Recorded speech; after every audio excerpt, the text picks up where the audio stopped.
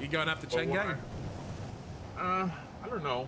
But I mean, listen, X taught me how to hack, taught me how to hack, Marty taught me how to hack. I'm good friends and good boys with Randy, Rami, Mr. K, all of them. But my hands are kind of tied here. You know what I mean? I gotta show my loyalty to my mentors.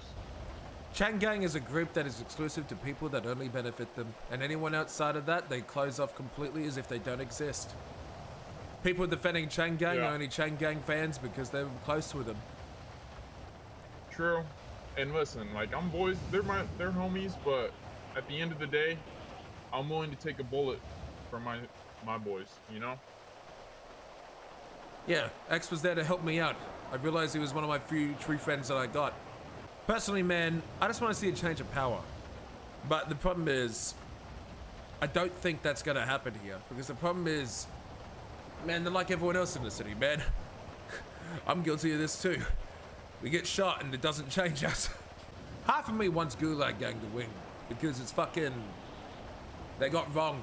They got robbed at a vote. They're the underdogs. And they've got a pretty good chance of winning against CG.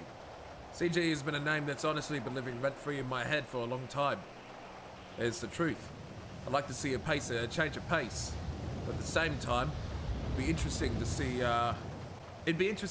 the three hold it down. Prove that they really are the kings. This war would have to continue for months to see change. Months, you say? Yeah, months. I reckon. Because, whether you like it or not, man, whether you hate CG or love CG, they really are on top. They're literally the best.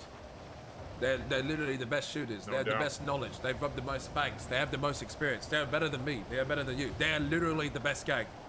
Even if it doesn't help that they have so many businesses and connections and ventures and relationships with people, that not only does their immense skill benefit them, but they have so many aides.